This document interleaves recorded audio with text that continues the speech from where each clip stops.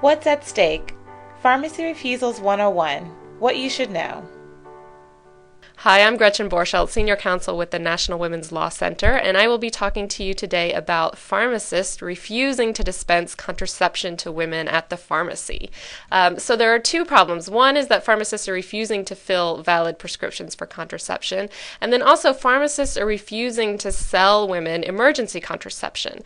For those of you who aren't familiar with emergency contraception, or EC as we call it, it is just a regular form of birth control that works in a more concentrated way to prevent pregnancy. And it's most effective the quicker someone can take it. So in the first 12 to 24 hours following unprotected sex or birth control failure or sexual assault, it can prevent pregnancy from ever happening.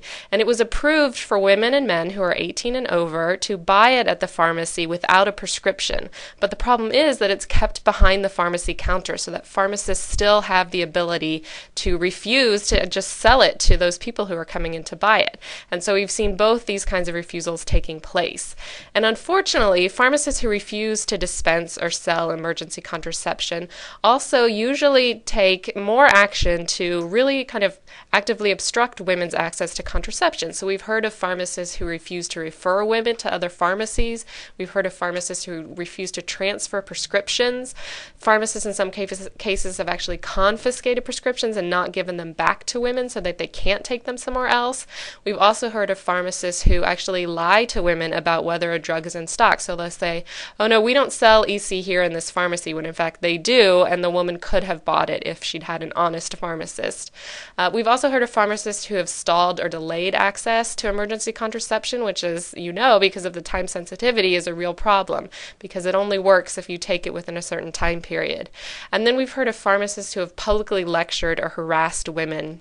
And in some cases, that's led to violations of confidentiality when you think about a woman in a crowded pharmacy area who's being yelled at by a pharmacist because of the contraception that she is seeking.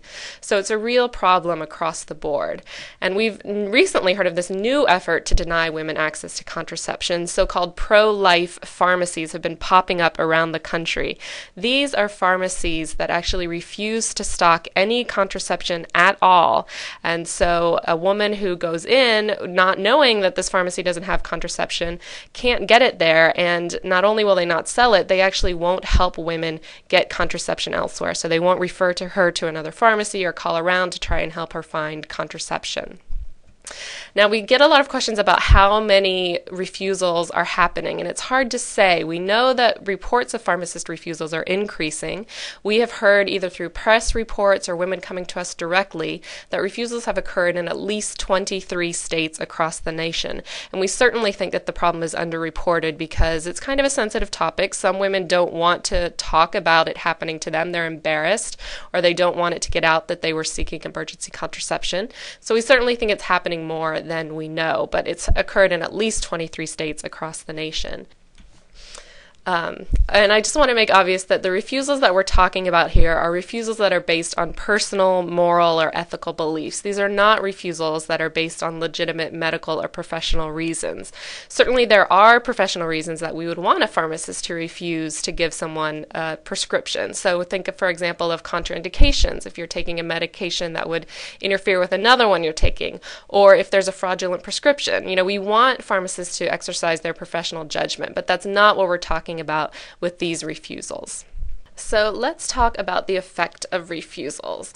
Refusals are bad for all women, and I'll just explain a little bit why we think that. First of all, they deny women's rights to make their decisions about their personal health care. They also allow pharmacists to impose their religious beliefs on women that are seeking that health care.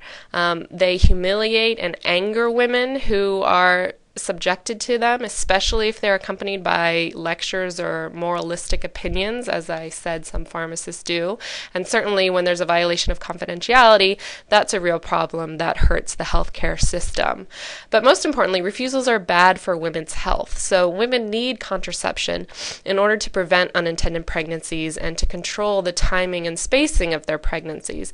And that is very important not only to women's health but to infant health as well. Unplanned pregnancies can have negative consequences on women and infant health. And also, it's important to note that women use contraception for reasons other than contraceptive purposes. So women may need contraception in order to prevent endometriosis or to treat endometriosis and to regulate their cycles. And so it's not just contraceptive purposes that women take contraception for. And pharmacists who are refusing don't ever inquire as to why a woman is actually seeking contraception, nor should they. It's not their business. But we don't want refusals for any reasons, whether it's because the woman is seeking it for contraceptive purposes or for health reasons. And then there are three groups in particular that are affected negatively by refusals. Sexual assault survivors, when they've already undergone a rape, to refuse to provide them with a chance to prevent pregnancy from rape obviously can add further trauma to an already traumatic situation. For rural women, they may be geographically limited to one pharmacy. They may not be able to travel from one pharmacy to another in search of medication because it's too far, or they're not able to because of the timing of when it happens. And, especially in the cases of emergency contraception, it may just not be possible for them to get to another pharmacy in the time frame in which emergency contraception is effective.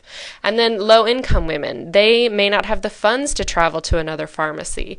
And if they're refused in the sense that the pharmacist keeps the prescription and won't give it back to them, they may have to have another doctor's visit and pay for that visit, which could be just too expensive for them to do. And certainly some low-income women have insurance constraints, so they may not be able to go to other pharmacies. Their insurance may only let them go to one pharmacy. So if they face a refusal there, they don't have another option. Now, refusals are not just harmful to women and not just harmful to those groups of women, but they really are harmful to the profession of pharmacy. So again, what we're talking about are refusals that are grounded on personal beliefs, not in professional training. And the public has come to expect high standards from the profession of pharmacy. So any kind of refusal that's based not on those medical and scientific considerations, but on other reasons, actually undermines what the public expects from the profession of pharmacy. And refusals also represent a breach in the healthcare system. So we depend on pharmacists to help patients comply with doctor orders, and refusals interrupt that system that's in place and should work appropriately. So what does the public think about pharmacist refusals? Well, public opinion is actually squarely opposed to allowing pharmacists to refuse to give women contraception. And we've done two studies that show this clearly. So in July of 2007, as you'll see, we found that 71% of voters said that pharmacists should not be allowed to refuse, and that includes majorities of every voter demographic. And you'll see there Republicans, Christians, evangelical Christians, and Catholics, and the high percentages of those groups that agree with that statement. And then just recently, in September, October of 2008, we did a survey of Republican and independent voters and found that they also strongly favor legislation that would require pharmacies to ensure that patients get their contraception. So the public really is behind this issue and understands the problems of what happens when a pharmacist refuses to give women access to the contraception that she needs. So the question that we get a lot at the Law Center is whether pharmacists have the right to refuse to dispense drugs based on their personal beliefs and what the law says on this issue. There are 14 states so far that have taken clear, explicit steps to ensure women's access to contraception in the pharmacy. And you see here that there are 7 states, they're listed on this slide, that require pharmacists or pharmacies to fill valid prescriptions. So the woman does not leave the pharmacy without contraception in hand. And then there are an additional 7 states, and they're listed there as well, that permit an individual pharmacist to refuse, but say that the pharmacist has to help the patient find the contraception somewhere else. So the pharmacist can't refuse to refer, can't refuse to transfer, can't make moralistic judgments or yell at the patient, anything like that. So those 14 good states have taken these positive steps.